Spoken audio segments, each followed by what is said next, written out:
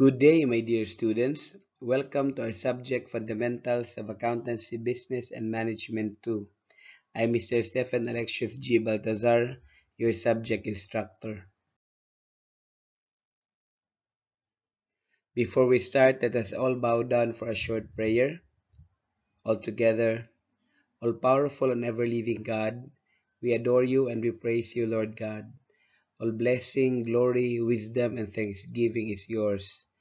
We ask pardon, O Lord, for our sins, and we thank you for every good and perfect gift that comes from you.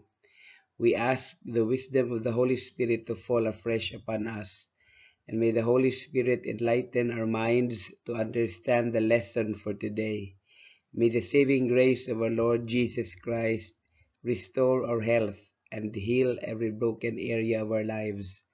May the unmerited favor and protection of the Almighty Father be with us always.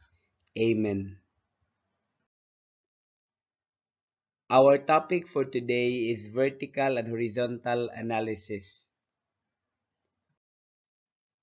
Our learning competency is to perform vertical and horizontal analysis of the financial statement of a single proprietorship.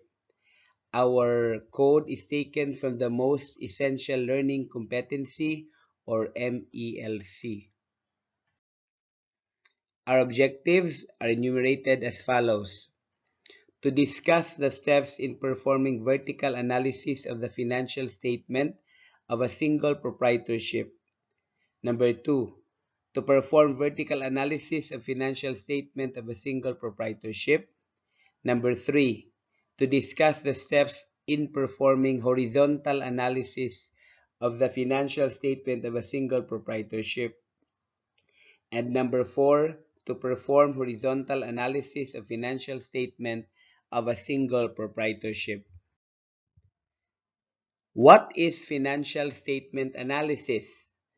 Financial statement analysis involves careful selection of data from financial statements for the primary purpose of forecasting the financial health of the company. This is accomplished by examining trends in key financial data, comparing financial data across companies, and analyzing key financial ratios. What are the steps in performing financial statement analysis? First is to establish the objectives of conducting the analysis. Number 2, we should study the industry in which the firm or business operates and relate industry climate to current and projected economic development. Number 3, develop knowledge of the firm and the quality of management. Number 4, evaluate financial statements using any of the following techniques: vertical analysis, horizontal analysis of comparative statements, trend percentages, common size FS, financial ratios. And number 5, summarize findings based on the analysis and reach conclusions about the firm's performance relative to the established objectives. Let us now proceed with vertical analysis. What is vertical analysis?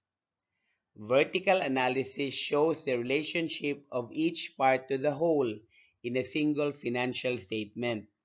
In the statement of financial position or balance sheet, each item is expressed as a percentage of total assets or as a percentage of total liabilities and owner's equity.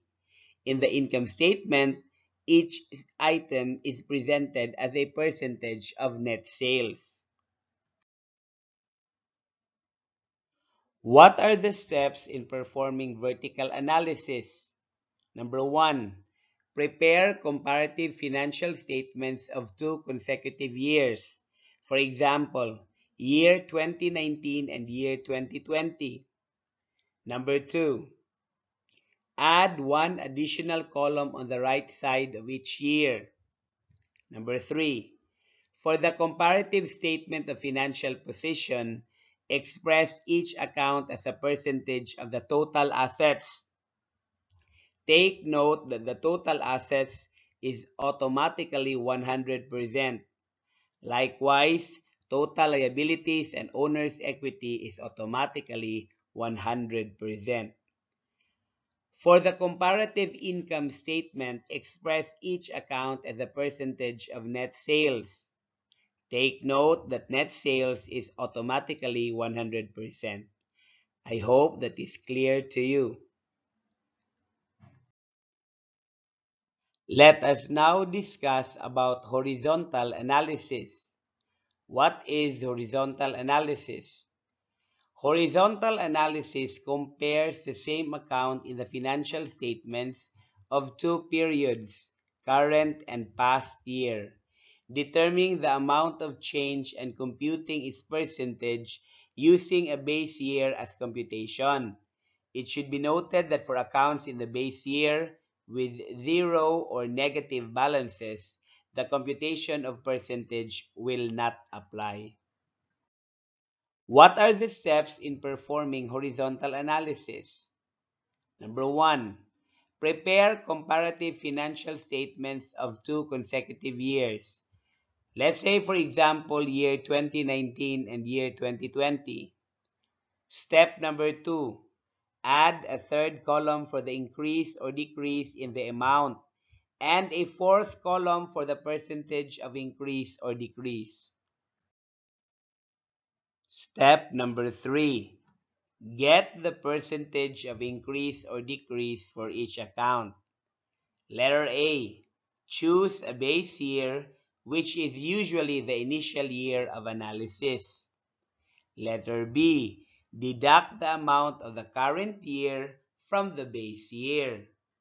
Letter C, divide the difference above by the amount of the base year. Letter D, multiply the quotient by 100 to get the percentage of change. In order for us to better understand horizontal analysis, let us check out this formula. The percentage of change is equal to current year amount minus base year amount all over base year amount multiplied by 100% will give you the percentage of change. Take note, for accounts with zero balance in the initial or base year, the formula for the percentage of change will not apply. So it's time to do an activity, the do-it-yourself activity. Instructions. Enumerate the steps in performing horizontal analysis of the financial statements of a single proprietorship. Next, state the formula to get the percentage of increase or decrease for each account. Okay, get your pen and paper ready. Let us try answering this activity. The steps in performing horizontal analysis are enumerated as follows. Number 1, prepare comparative financial statements of two consecutive years. Number 2, add a third column for the increase or decrease in amount and a fourth column for the percentage of increase or decrease. Number 3, get the percentage of increase or decrease for each account. Letter A, choose a base year, which is usually the initial year of analysis. Letter B, deduct the amount of the current year from the base year. Letter C, divide the difference above by the amount of the base year. Letter D, multiply the quotient by 100 to get the percentage of change. So in order for us to better understand horizontal analysis, let us review the formula. Percentage of change is equal to current year amount minus the base year amount divided by the base year amount and multiplied by 100% will give you the percentage of change, whether it is decrease or increase. Take note, for accounts with zero balance in the initial or base year, the formula for the percentage of change will not apply. After the activity, it's time for an exciting do-it-yourself quiz. Listen up for the instructions. Perform horizontal analysis of the financial statement of a single proprietorship by filling in the table with a change in amount and percent of the given accounts. Presented in the next slide is the income statement information related to Steve Rich Merchandising for the years ended December 31. So we have here Steve Rich Merchandising income statement for the years ended December 31, and take note they are in millions. So provided in the table are as follows. You have there a comparative data for the year 2020 and 2021. You have their net sales, cost of goods sold, and gross profit. So our task is to determine the increase or decrease in the amount and as well as in the change in percentage for net sales, COGS, and gross profit. Are you ready to answer this quiz? I guess you are. So before we answer the do-it-yourself quiz, let us review the formula. To compute the percentage of change, it is equal to current year amount minus the base year amount all over the base year amount and multiplied by 100% will give us the percentage of change. Let us now answer the quiz.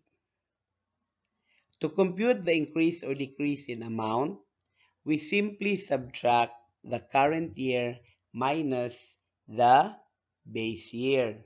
So for net sales, 2,213.30 minus 1,738.70 will give you 474.60. How about for COGS? 1,032.10 minus 831.80 will give you 200.30. Next, for gross profit, 1,181.20 minus 906.90 will give you 274.30. I hope that is clear.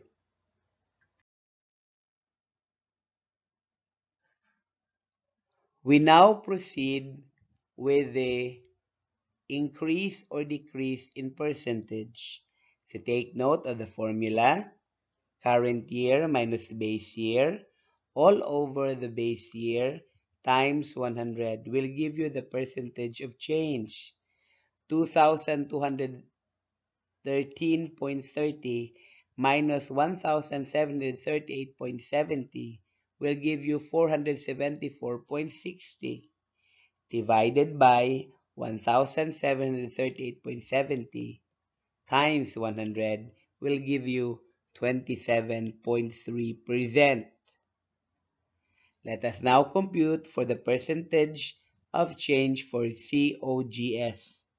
1,032.10 minus 831.80 will give you 200.30 divided by 831.80 times 100 will give you 24.1%. How about for gross profit?